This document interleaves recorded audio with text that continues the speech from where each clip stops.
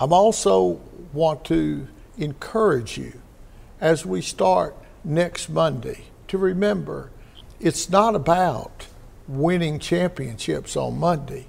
It's about how to learn to live with the virus in an athletic educational environment.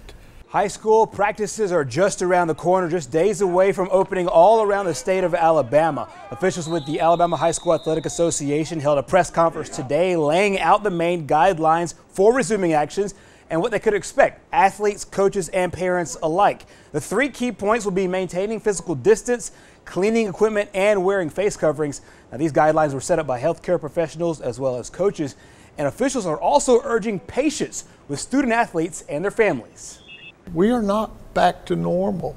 This is not a normal activity. It's going to take you longer to do what you want to do. We also encourage you to accommodate the students who are uncomfortable with returning.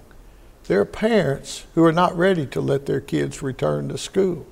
As you know, summer workouts are not mandatory or under the jurisdiction of the Alabama High School Athletic Association, under jurisdiction of the local school.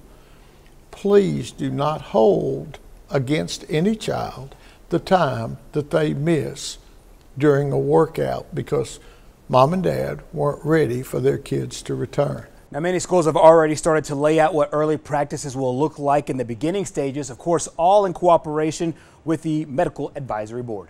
We're going to have some thermometers there so we can actually check temperatures because we want to make sure it's not just about the one child that's there, but it's about everybody that's involved. So we'll make sure we do a really good job there.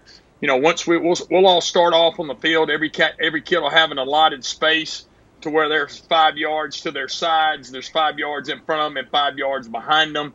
So when we start off with our activation or we're doing some kind of footwork or some kind of linear speed mechanics, whatever, everybody's going to go at the same time. So instead of being in lines, once we give a cadence, then everybody's working so they keep 5 yards around them at all times while they're doing their work. Of course, practice once again starts on Monday. We'll be checking in with local teams to see how they are now all cooperating with the Medical Advisory Board in cooperation with the CDC and local officials as everybody deals with the COVID-19 pandemic.